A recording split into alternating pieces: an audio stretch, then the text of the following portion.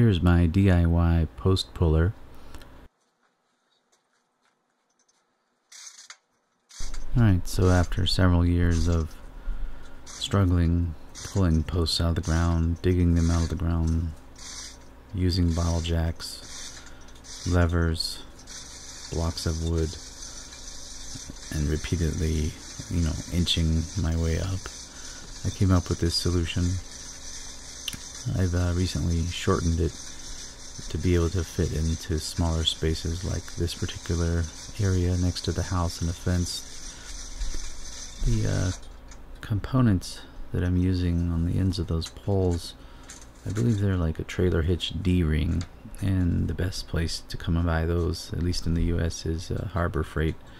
Seems like they were like $10 a piece. Well worth it. And I believe I have like another ring in the middle that I use to hook the chain hoist onto. Any type of chain hoist would work.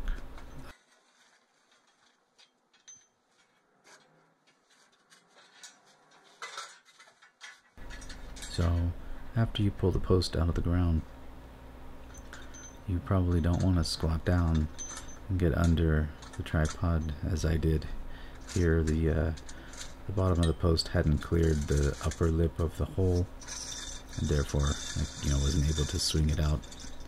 It's also not good to pull up and release the tension on the whole system, especially being alone without someone spotting me.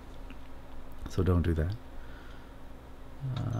I was able to what I was trying to do is pop it onto the dolly one time so I wouldn't have to lay it to the ground, saving me a step of picking it up, but that was foolish. It's better to just go ahead and lay it on the ground, dismantle your tripod or move the tripod.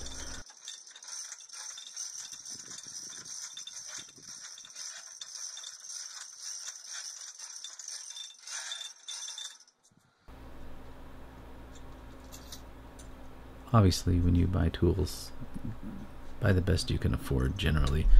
Harbor Freight is not known to be the best, but a lot of their items that are not involving moving parts seem to be quite good. A lot of good reviews of all the trailer hitch business, and I haven't had any issues with that type of stuff so far.